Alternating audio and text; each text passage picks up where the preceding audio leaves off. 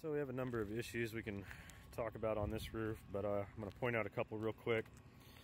One is the obvious damage, wind damage, shingles slipping out of place. We have various areas where the courses are stretched, which just means the shingle does not properly overlap. This gap right here is probably about a ½ inch more than it should be. We've also got lifted fasteners coming up and puncturing through the overlapping shingles. There's a number of reasons this can happen. It's happening on this roof in various areas throughout. You can see the little dark marks on the shingles, and those are all nails coming up through. Poor ventilation can cause that.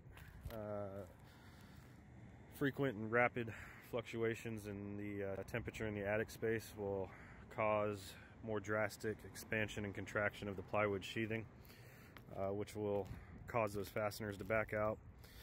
Sometimes you'll see it on a roof with multiple layers. The fasteners used aren't long enough to penetrate the multiple layers of roofing and properly secure into the plywood, and will back out and do the same thing. There's some other issues on this roof. I'm not going to go into detail, but it looks like this HVAC unit's been resealed.